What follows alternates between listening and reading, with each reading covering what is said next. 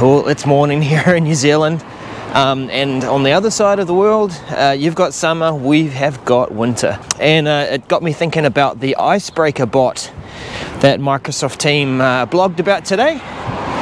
This bot has been created to help different teams or members within a team to meet each other. Works quite well in big teams, right? So if you have a large group of people, large group of members, then they will be paired up by the bot. Their calendars will be checked for availability, and they'll be paired off and get an email. I think it was 10 AM Monday as the example given in the blog, an invite to a meeting with a random person in their team. And it's working really well for the Microsoft Teams team.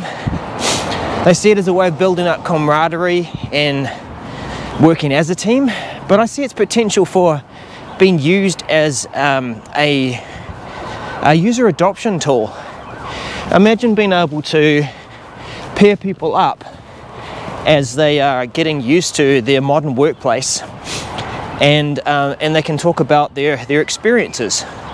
A fun way to be able to get people to start using Microsoft Teams. Could also use it, I was thinking also in terms of talking about different topics. Like sometimes you have safety briefings and it's all about trying to talk about safety and recent things that have happened.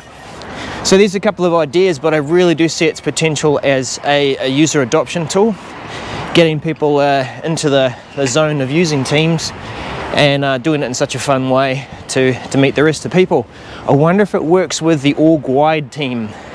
I've posted something on the blog, we'll see what the response is there, but lots of potential. Maybe create a group there for just the purpose of meeting. That's Daryl as a service signing off with another Walkpool Thinkeoke. Catch you later.